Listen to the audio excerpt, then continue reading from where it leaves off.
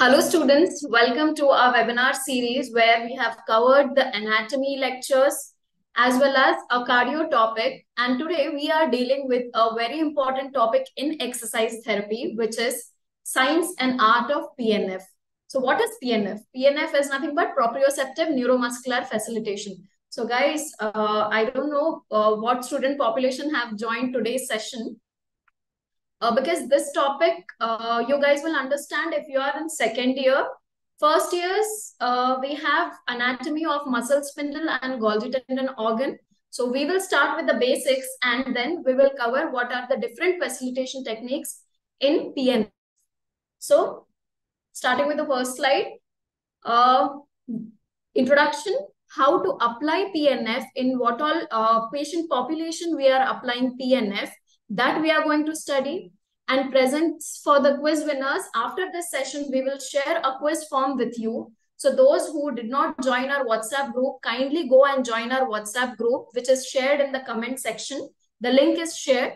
So join our WhatsApp group and there will be a certificate of participation who will stay till the last.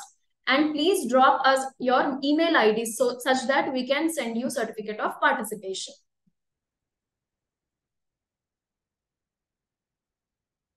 What are we going to study in our today's session? WW of PNF. What it is? It is, what is PNF? When are we applying this PNF? And why are we applying this PNF techniques? Then we are going to deal with physiology of PNF. What is the scope of proprioceptive neuromuscular facilitation? And what are the different principles in PNF? So to understand that, you have to understand what is the physiology behind proprioceptive neuromuscular facilitation. Then only you will be able to understand how actually PNF works.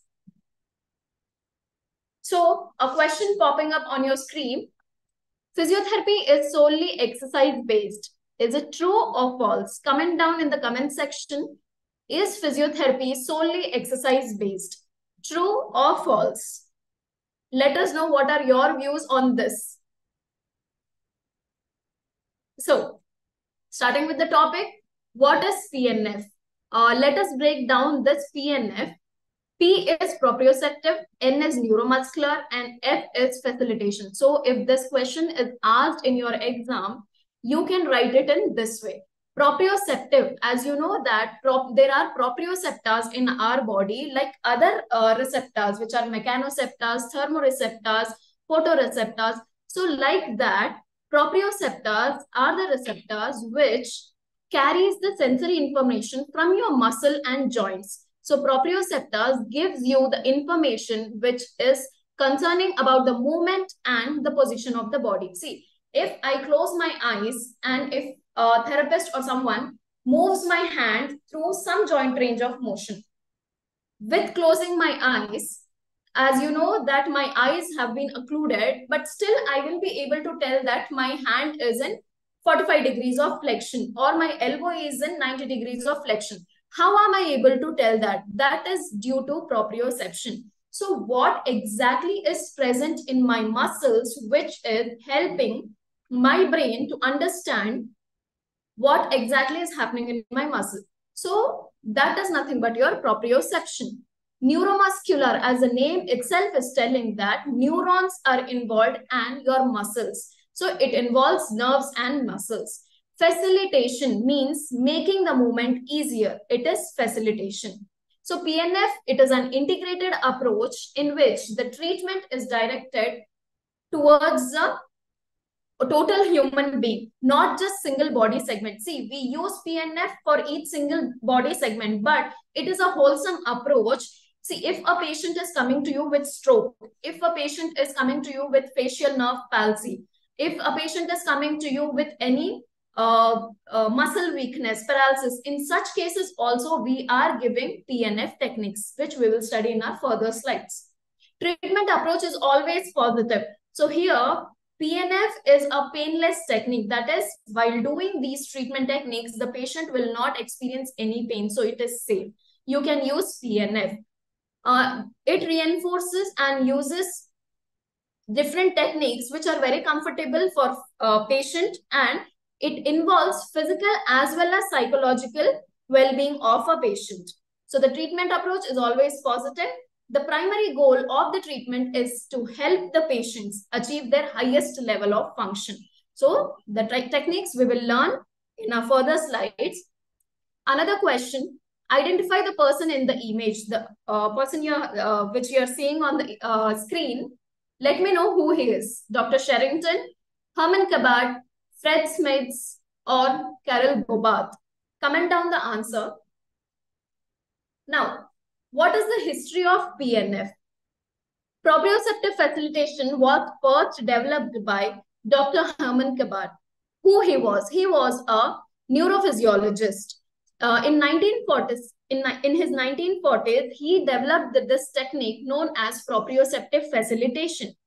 Then Dorothy was in 1954 added a term which was coined as neuromuscular. Before that, Herman Cabot named it as proprioceptive facilitation. Proprioception is right, okay. But where are the proprioceptors located? That's the reason why she added neuromuscular in that. Hence, it became proprioceptive neuromuscular facilitation. This was first implemented in Australia by Sister Elizabeth Kenny. On which patient population? It was first implemented on poliomyelitis patient. In 1945, saw Maggie Knott, who is also known as Margaret Knott, first physical therapist, along with Dr. Cabot, to start applying PNF. So Dr. Herman Cabot has, with Margaret Knott, with the help of Dr. Herman Cabot, started this PNF technique. So she started applying PNF on the all the patient population, starting with poliomyelitis. So now starting with physiology of PNF, we all know that there are something known as muscle spindles and Golgi tendon organs. So, okay. So, as you all know that we have something known as muscle spindles and Golgi tendon organs. So these muscle spindles and Golgi tendon organs are located in your muscle. Okay. So there are something known as extrafusal fibers and intrafusal fibers, which we have studied in our anatomy and physiology first year. We have also studied about nuclear back fibers, nuclear chain fibers. What are those fibers? We will also study about that. So the image which you can see here, this one, this is a microscopic picture of your muscle spindle. So muscle spindle has extrafusal fibers, intrafusal fibers, and sensory part as well as motor part. So among this, which is sensory, which is motor, I will tell you. So I've told you, right? Like mechanoreceptors, like thermoreceptors, like photoreceptors, there are something known as proprioceptors. So proprioceptors is nothing but position of your joint in muscles and joint in the space. Okay. There is something known as conscious proprioception and there is something known as unconscious proprioception. Consciously, your body is in a controlled way because of proprioception. So your conscious proprioception is controlled by dorsal column medial lemniscal system, and your unconscious proprioception is preserved by whom? Your cerebellum. Okay, so make a note of this, that there is dorsal column medial lemniscal system and your cerebellum, which are responsible for conscious proprioception and unconscious proprioception. So proprioception comes into picture when there is change in muscle length or muscle tension. So in your muscle, what are the structures which are responsible for change in length and change in tension? So change in length is observed by whom? By your muscle spindle. And change in tension is seen by whom? Golgi tendon organ. Okay. So let us see how a muscle belly is organized. It is having muscle tendon organ, Golgi tendon organ, which is present in the tendons. So your Golgi tendon organ is situated here in the tendon. Okay. As well as here. So here will be your G G-O present, Golgi tendon organ. And here, this is your muscle spindle. Okay. In muscle spindle, your muscle has extrafusal fibers, and this is your intrafusal fibers, nothing but your muscle spindle. Okay. So this is the sensory part of your muscle. So the intrafusal fibers are the sensory part of your muscle spindle. So intrafusal fibers again have two two fibers, nuclear bag fibers and nuclear chain fibers. So as the name itself is telling you that nuclear bag fibers means it is having a small bulk or a swollen part in between. So this is the nuclear bag fiber and this is the nuclear chain fiber. And surrounding that, you have the efferents, which take the impulse from these back fibers and chain fibers, which we will study in detail, because this you have to understand before knowing what PNF is. Okay, so this nuclear back fibers, as you can see, this part, the swollen part in between, that is, or the bulging, that is a nuclear back fiber, and these are the nuclear chain fiber. So these are the polar ends of the nuclear chain fibers. These are the polar ends of the nuclear back fibers. Okay. So what happens is there are efferent nerve endings and efferent nerve endings.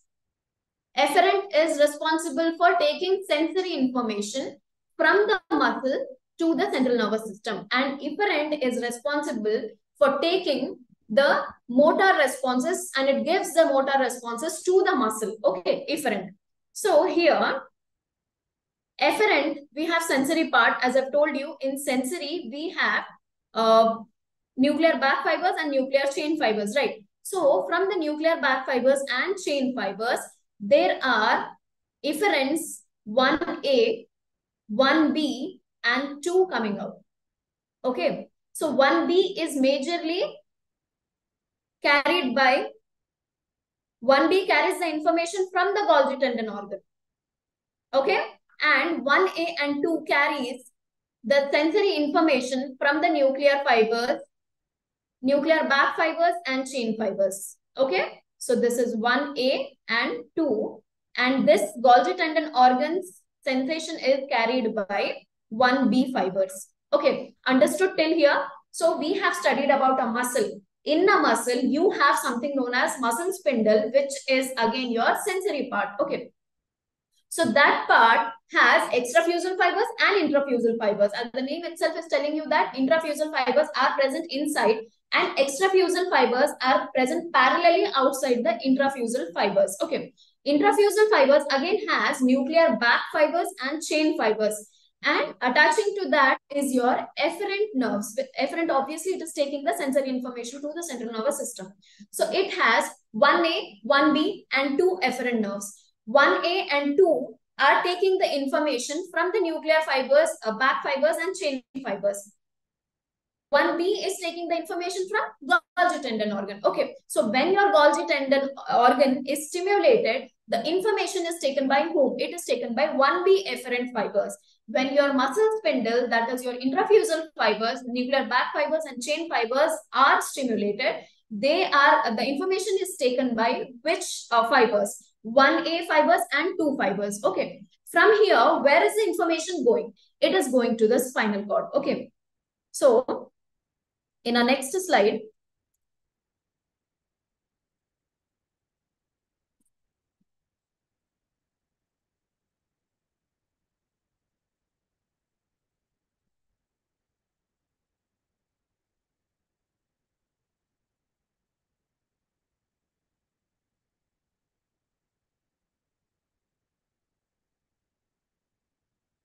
okay. So, here, as you can see that there is a spinal cord. This is the transverse section of the spinal cord. As you can see here, this is the transverse section of the spinal cord. Okay. So this is the muscle spindle. This is a muscle in which your muscle spindle, which is the sensory part of a muscle, was situated, and it acted as a proprioceptor. Okay. So here the information from here, this is the efferent nerve. This is carried by the 1A and 2 fibers from the muscle spindle. So these muscle spindles are present in the belly of the muscle. And this is the Golgi tendon organ. Okay. From here, 1B efferent nerves has taken the information. So first, let me finish the muscle spindle ka thing. From here, the information went. So this is the, From here, the information went. This is the dorsal column. This is the dorsal root ganglion, because all the sensory information from our body goes through the dorsal root. Okay. That is from the posterior aspect. It entered the spinal cord. Here, it stimulated interneuron.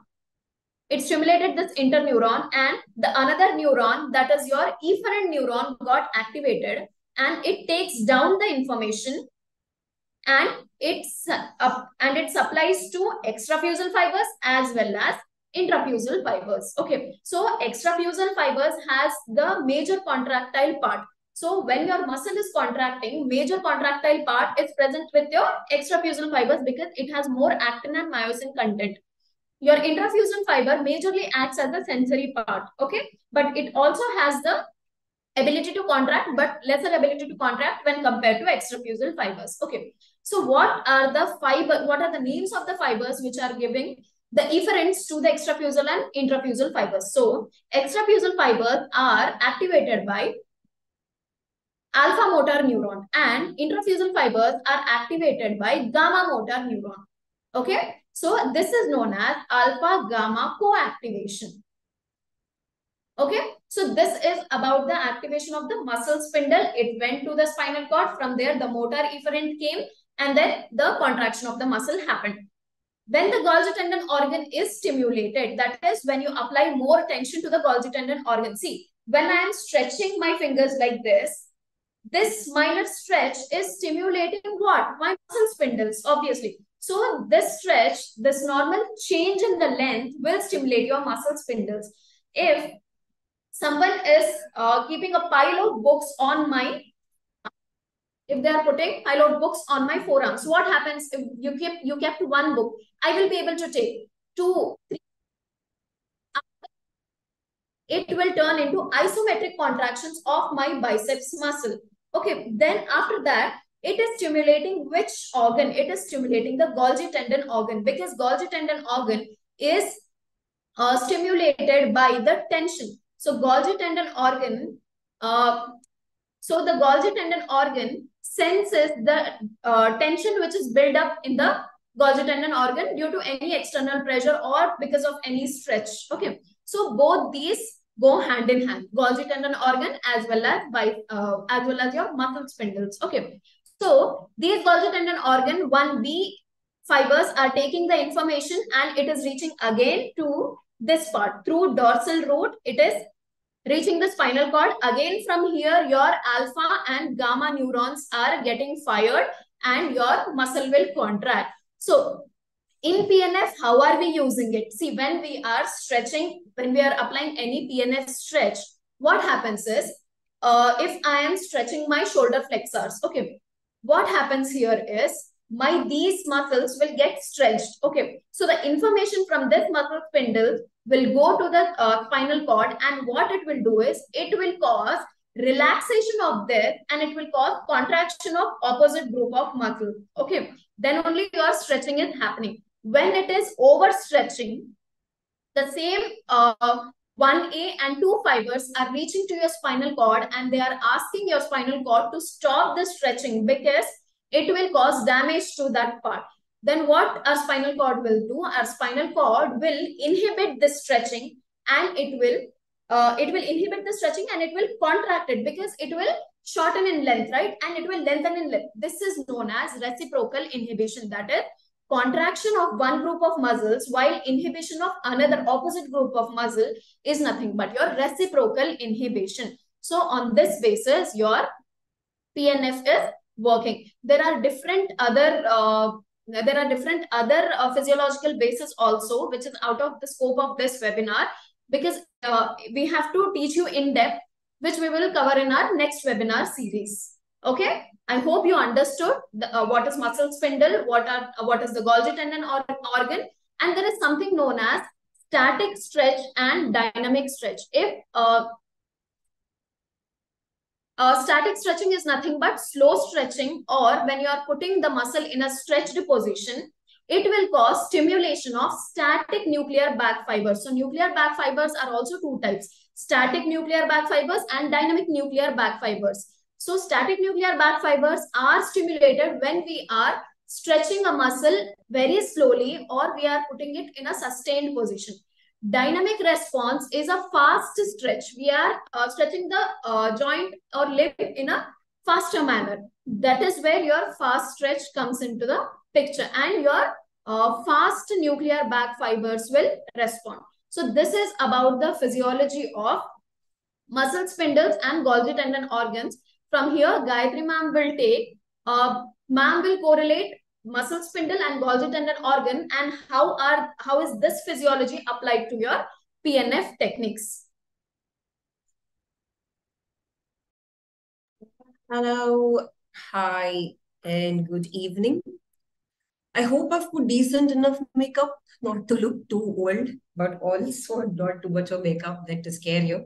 My name is Gayatri. I have done my master's in neurology, and I am here to assist Manisha and also to help all of you in understanding what is this proprioceptive neuromuscular facilitation. I mean, see, as students, when I was in my bachelor's, talking about PNF was very scary because to remember the term in the exam was very difficult. Forget the patterns, like the dance patterns that they used to teach us, the techniques, the principles, everything was a nightmare. But having said that, when you start understanding about what is PNF, how to apply PNF, it becomes very, very beautiful because PNF has the biggest advantage of considering a person and not just the deformity or the disability in a person.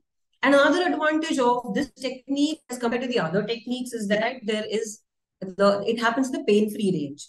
The technique does not involve pain at all.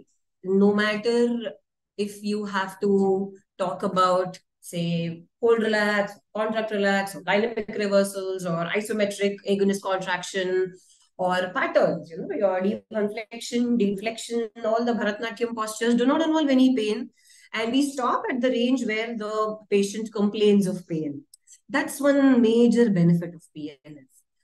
I think we spoke about the first two W's of PNF. When was it born and what is PNF per se? Let us now see why PNF. Why should you as a therapist learn about this?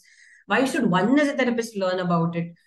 I mean, for me as a neurological therapist, maybe because I've done my master's in it, I'll be biased towards it. But for an orthopedic or a cardiopulmonary specialty, are they really benefiting from this?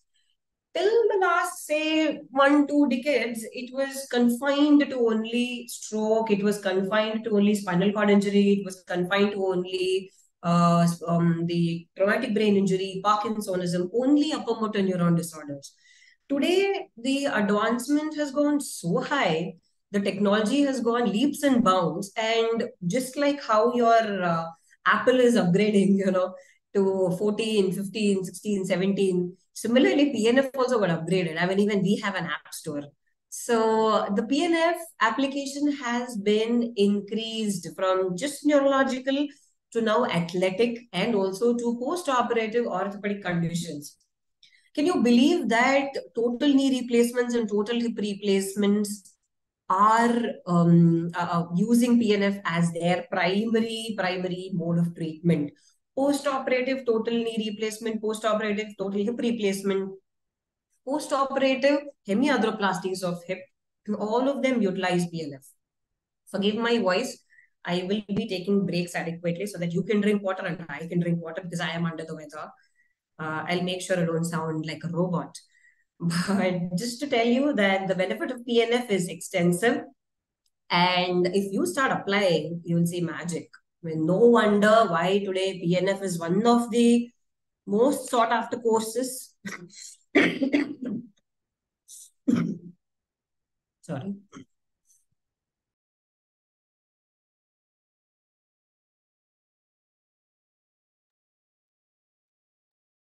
I think, yeah, my network got disconnected. Today, PNF is very one of the most expensive and sought after courses in level 1 and level 2. This is what the benefits are. It develops muscular strength. It improves endurance and joint stability and mobility. And it improves coordination. Yeah. Just as the term says, neuromuscular facilitation, it also improves coordination. When I mean coordination, PNF is unlike your specific technique in the PNF. The entire proprioceptive neuromuscular facilitation involves complete human body activities that mimic your daily activities. How do they mimic? You know the chop, reverse chop, right? That we do for the trunk. For the upper trunk, we do the chop and we do the reverse chop. So when we are doing the chop, reverse chop technique, it resembles, why do they call chop and reverse chop? Because in the olden days, the woodcutters, they would go to the forest and they would use the axe and they would do a chop and they would do a reverse chop. They would do chop and reverse chop. That is why the PNF technique is called as a chop, reverse chop for upper trunk. And is that the only case? We, as the Indian households, we had our olden day mothers who would wash the clothes. They would strike it against in rural areas or semi-rural areas. Even now, you can see it. They wash clothes in a way where they go for a chop and then they go for a reverse chop. Not just that, any ideal activity you do, it's always a diagonal pattern. If you have to pick up something from the shelf, if you have to throw a ball, if you have to catch a ball, or if you have to pick up something from there, anything is a diagonal pattern and your body moves as one unit. Although there is dissociation, it moves as one unit. Therefore, this is the coordination that PNF does. I told you about the applications, not just neurological rehab. You have the rehab for the shoulder, hip, and ankle. Today, the ankle rehabilitation or the PNF for the ankle instability, research has shown that there is a significant improvement in the proprioception of the ankle. Because, like Manisha said, they work on the proprioceptors. Simple. I told you about pediatric rehab, right? So kids respond excellent to PNF. Kids love PNF. Kids love D1, D2 patterns. Like the kids I treat, they love D1, D2 patterns because it does not involve any pain. You are not doing that. Like typically how you stretch a kid, the kid will be crying, the mother will be holding the kid, and the therapist is moving. Nothing of that sort. Simple dance patterns, and they love it. Also, the research has shown that for cardiovascular patients in the elderly, I've not mentioned it here, but the PNF techniques of hold relax and the agonist antagonist isometric reversals has brought down the systolic and the diastolic blood pressure significantly. I was reading one paper this morning, and it has shown that for the elderly cardiovascular fitness, PNF techniques have been proved very, very beneficial. So that's the reason why we say why PNF. This is why PNF. Why not PNF is what I tell now. Quickly, let us go through the principles. We have another 20 minutes. I'll try to wind up as quickly as possible. See, these principles we should know as therapists before we talk about PNF to a patient. Before explaining what is PNF to a patient, we should know what are the principles. Very simple, universal ones. Even in the level 1, level 2 PNF, these are religiously practiced. Yeah. If you've attended a workshop, you would already be knowing about these. First is manual contact. Manual contact is very, very important. PNF technique is not a contact guarding technique, which means that you let the patient do and you just sit and watch. No, it can't happen like that unlike your agility drills. This has to have a manual contact, and where you touch is very important. You want a specific agonist muscle to act, the touch has to happen on the agonist muscle only. The manual contact is placed over the agonist muscle or the tendinous insertion. And you have to direct the movement. It is not necessary that if I want elbow flexion to happen, I will constantly put the hand only on my biceps. Now, along with elbow flexion, if I want a shoulder flexion, I should smoothly change from biceps to deltoid. or biceps to anterior deltoid, or biceps to pectorals. Whichever muscle you know that helps in shoulder flexion, because see, this is the initial movement, this is the next movement. But for shoulder flexion, if you're still keeping it on biceps, then you are not targeting the direction of the movement. The patient will listen to what you say. And the patient will do what you do. Therefore, the touch is very important, and the touch should happen in the direction of the movement. The direction is what? See, my end goal is elbow flexion with shoulder flexion. If this is what I want, for elbow flexion, I have placed it on the biceps. Slowly, if I want shoulder flexion along with it, gently, it has to go towards the anterior deltoid and then touch, so that the patient will know, or rather more than the patient, the muscle memory will know which side or what is the direction of the movement. Now, will this apply only to one hand? No. Since God has given us both the hands, we have to use both the hands, one at the distal, one at the proximal. You will decide which joint will go first, and you will decide what part of the limb will go first, and you can place your proximal or distal hand accordingly. Maximal resistance.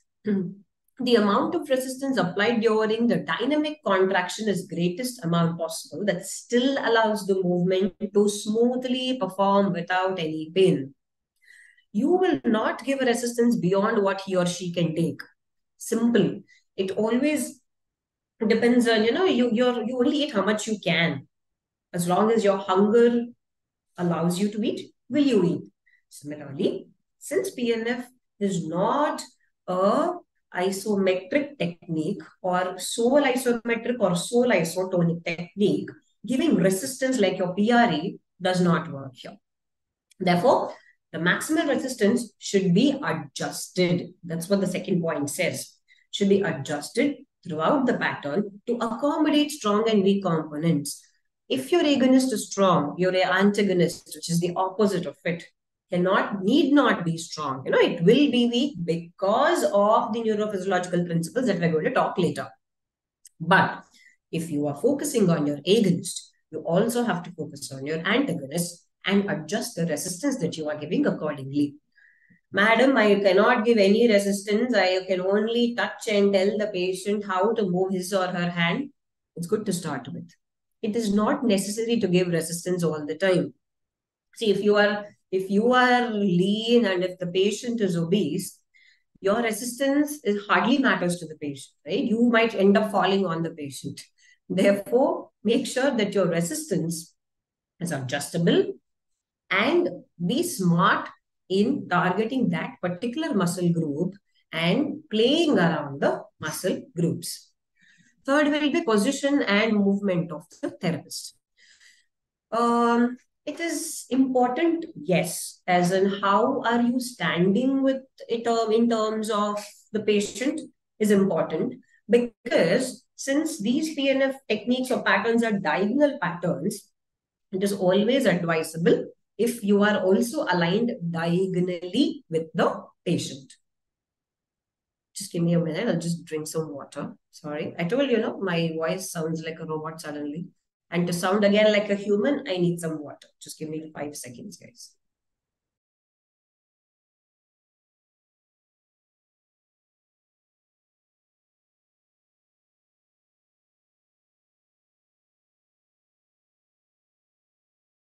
Now, the therapist, while standing diagonally, you must face the patient because you will touch the patient wherever possible, right? For the desired movement that you want.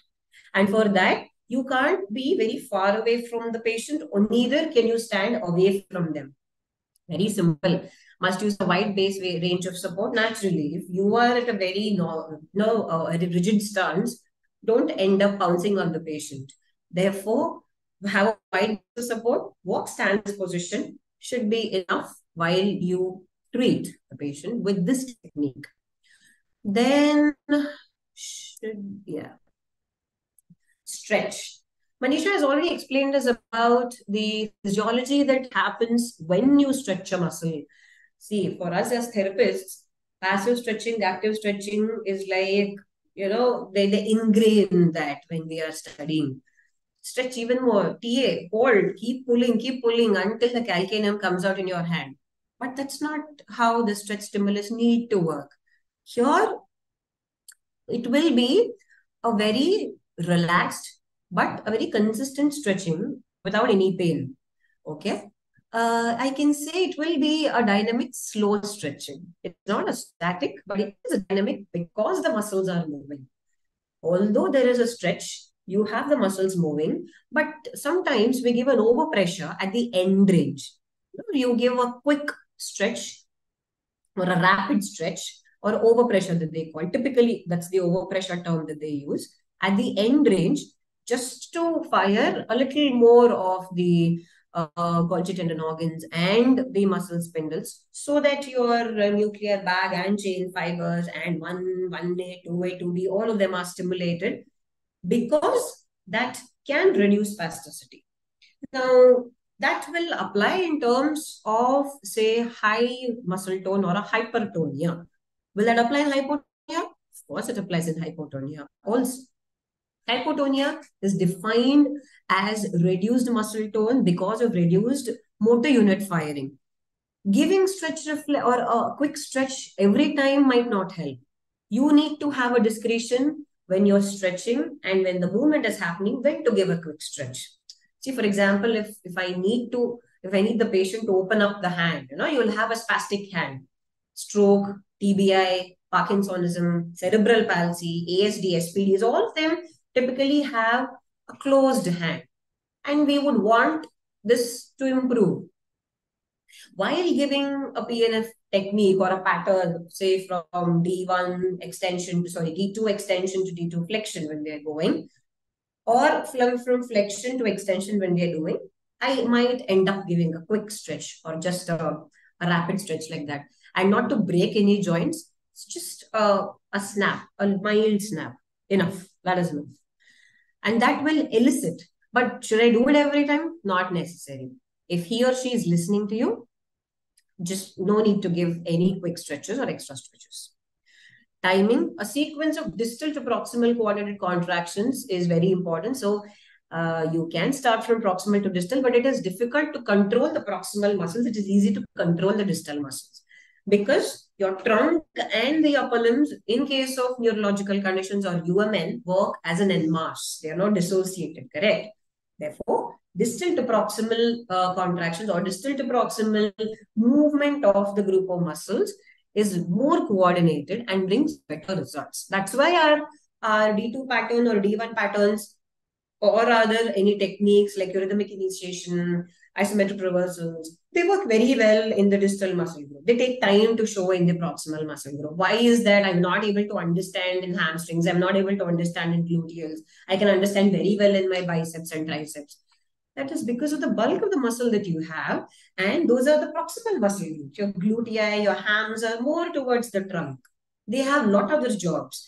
The biceps and triceps have minimal function, and they're thinner muscles. You don't have many other muscles around. You can elicit the contraction beautifully there. But that does not mean you shouldn't do proximal to distal. Choice is yours. Patient is yours. Be smart and discreet, whatever you can. Does traction help? Traction is very slight separation, just like your Maitland and Cyriacs have told. It's gentle traction. You just can't pull the joint articular surfaces out of the socket. But theoretically, it is to inhibit pain and facilitate movement during the movement patterns. It is okay. I don't give traction to all of my patients.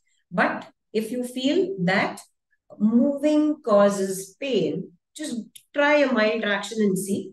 A gentle traction should elicit the pain because there's already stretching of the capsule happening. And if there is no much rubbing off the articular surfaces, and when there is synovial fluid passing through them, there is reduced pain. That's the whole point of using traction. Approximation is the opposite of traction. The gentle compression of joint surfaces by either manual compression or weight bearing during the movement stimulates the co-contraction of the agonist and the antagonist. Same principle what MAT activities follow, same principle what the NDT follows, same principle what your inhibitory techniques follow. See, you have the overlapping of the principles because ultimately weight bearing or compression of joints will reduce the tone and also will increase the tone. So for the lack of better words, the approximation will normalize the muscle tone. Why? How do they do it? Because of co-contraction of agonist and antagonist to enhance dynamic stability and postural control. Via muscle mechanoreceptors, pressure receptors, proprioceptors, joint receptors, all receptors ultimately have to work to maintain a balance and coordination. That's all what PNF are signifying. Finally, verbal commands. Verbal commands are very important. So you just can't keep touching the patient and understand. You think that, yeah, a patient will understand how to move and he or she will move on their own. You have to talk. Talking is very, very important, right? So auditory commands and cues are given to enhance motor output, and sharp verbal command is given. And when I mean sharp, it should be crisp. Just talk the word that he or she will understand and that what you want. Simple. If you want it to move, go out, bend, bend, bend, bend. That's it. That's all what you have to talk. Visual cues. Yes, patient is asked to follow the movement of the limb with both hand and the eye because he or she should see what they're doing because the visual feedback gets registered and that registration is important for memorizing the movement. When does this work? Again, in the neurological conditions, specifically in the UMN. Is it necessary in cardiovascular? Is it necessary in pediatric? Depends on how coherent is the patient, how is the sensorium of the patient. But visual cues and verbal commands are extremely important. No matter how good a therapist I am, if I'm not able to communicate what I want from the patient, then God bless the country. Now, this question is the last question for today, and I want you all to answer it. I don't believe in talking too much of technique. I only want to know if you know what is the end goal of PNF. Quickly comment, how does PNF contribute to functional activities in daily living? A, by not improving muscle atrophy, by increasing joint stiffness, by improving motor and functional coordination, none of the above. You have the answer there only. If you're smart enough, you would have already typed the answer. I will wait for like 5 seconds. I don't drink water now. Don't worry. My voice is better. But I've been talking about ADL all through. So I think we will get some responses now. Last question, by the way. I will not. Now, how does PNF contribute to ADL? ADL are activities of daily living. I told you, for any ADL, coordination is extremely important. If you have to pick up something from a shelf, your hands, your body, your eyes, and your brain should be coordinated. Therefore, the movement is happening in a coordinated function, right? And what is the output? It's the motor output. Your muscles are acting. Because of the sensory impulses, the motor output is happening. Therefore, the PNF improves motor function and coordination in the ADL activity. Does it improve muscle by not improving muscle atrophy? It reduces muscle atrophy, right? Increasing joint stiffness? Definitely not. It reduces joint stiffness. Therefore, for this, the right answer would be C because it improves coordination. That's all what I've been talking. Quickly, the last 2 slides for today will be the neurophysiological principles. These are very, very important for 5-mark answers and 10-mark answers. So any students listening to me, keep a note of this and make sure you write these points. If I am your examiner, I will give you. Okay. So these are asked as your 5-mark answers. Any university, very, very important question. What are the principles while you stretch? See, I told you you're stretching, but there is the effect of a stretch on the muscle.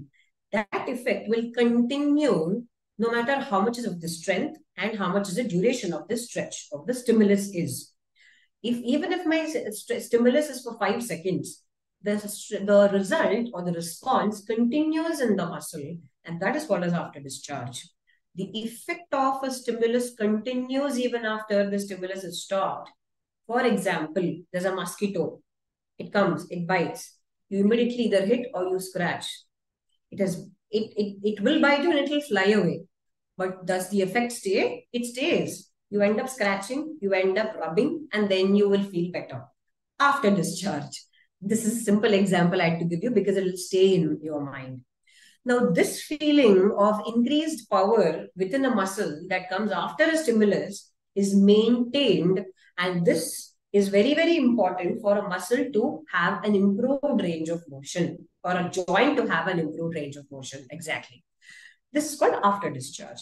The second principle will be temporal summation. You know what is temporal summation, spatial summation. Constantly, you would have been hearing by now.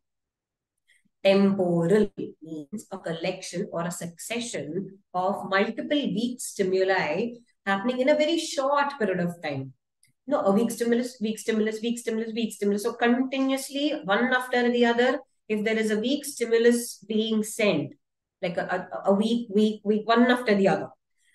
If there are 10 weak stimulus which are attacking the motor unit of a muscle, they combine, they summate to form an excitation, because your nerves and muscles follow a rule called all or none law, correct? So unless it reaches a threshold potential, there won't be an excitation happening. The action potential is not generated in the muscle. For that to happen, the temporal summation happens in the body sometimes, wherein there'll be weak stimuli targeting the motor unit, targeting, and then finally, when they accumulate the necessary excitation, you will have the action potential. So what is a spatial summation? This is the a little reverse of temporal, but not complete. When I mean spatial summation, when the weak stimuli are applied simultaneously on the different parts of the body, they reinforce each other and cause excitation. Most of the times, this spatial and the temporal summation, they can combine for a bigger activity. For example, say if I have to pick up a pen, this pen does not require multiple stimuli all over my body. It only requires a weak stimulus or a submaximal stimulus for me, for my muscles of the hand, the tiny muscles, for them to pick up the pen. But if I have to pick up a 10 kg bag, that is when there have to be multiple stimuli. My core should be proper, my lower limbs should be proper, my neck should be proper, my hands should be proper. There has to be multiple firing happening to many muscles in the body so that my body is prepared to pick up a 10 kg bag. That is a spatial summation. But isn't temporal summation happening there? It is. There are weak stimuli happening. There are multiple stimuli happening for all over the motor units in the body, depending on the activity or the end result I want. Similarly, in PNF, if you want a proximal muscle group to be targeted, that is when spatial summation will occur. If you only want a distal muscle group or a very tiny muscle group, like you hold relax or contract relax, or say slow reversal hold, you need temporal summation should be enough. That's the beauty of the human body. It adapts according to the function or the necessity. Irradiation, yeah, I told you, right? So the next principle will be there is a spread and increased strength of a response. Now, when you give a stimulus to a muscle, there will be a response. That is after discharge. This response can be either reduced response or excited response, which means either the muscle can be inhibited from the movement or excited. Either the muscle do not move at all or the muscle will jerk. That is called irradiation. This strength can be either ways because of the kind of motor units we target, and the kind of impulse contraction that's happening and the kind of action potentials that are generated within the muscle fiber, because there are so many sarcomere units. And if the upper motor neuron system, that's the central nervous system, is not functioning well, that is when the irradiation can have either an excitation or an inhibition. Usually, for a normal person, if you are, you do an isometric hold, isometric hold, there will be an excitation because the strength has been improved, and that irradiation will lead to excitation. But does that happen all the time? No, madam. Sometimes, even if I do an isometric hold and the moment I release my resistance, that's all, the hand flaps down. That is also the matter because of the firing that's happening and because of hypotonia, or because of, say, for example, in GBS. GBS, why is the hypotonia? Because of the Schwann sheath which is getting disrupted. Similarly, in spinal cord injury, Schwann sheath is intact. Why hypotonia? Because of the nerve conduction that is not happening from the spinal cord to the peripheral nerves. This correlation is very important. That is when you will know when to apply, what technique, what will happen. Either is it an increased impulse or reduced impulse, so on and so forth. Manisha spoke about reciprocal inhibition and autogenic inhibition. So I'll not go quick, I'll go very quickly. Next comes successive induction, which is an increased excitation of the agonist muscles follows the stimulation or contraction of the antagonist. It is not always the case. Say, for example, in reversal of antagonist, what you do is you play between the agonist and the antagonist. You kind of swap your hand like this and you play between agonist and antagonist. When you are targeting the antagonist will calm down a little. Yes, it will. Because the impulses are towards the agonist. The agonist is firing more than the antagonist. But the moment the agonist relaxes, the antagonist picks up. Successive induction.